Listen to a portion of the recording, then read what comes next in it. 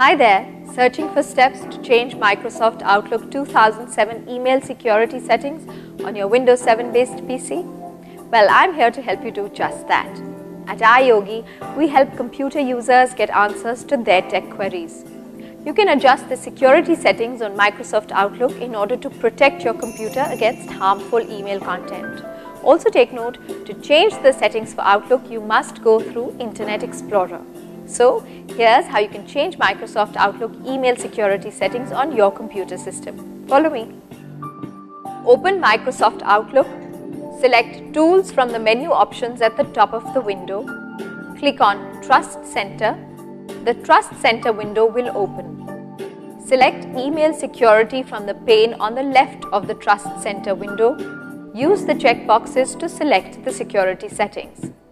Select Attachment Handling. Here you can use the checkboxes to change settings regarding the handling of email attachments.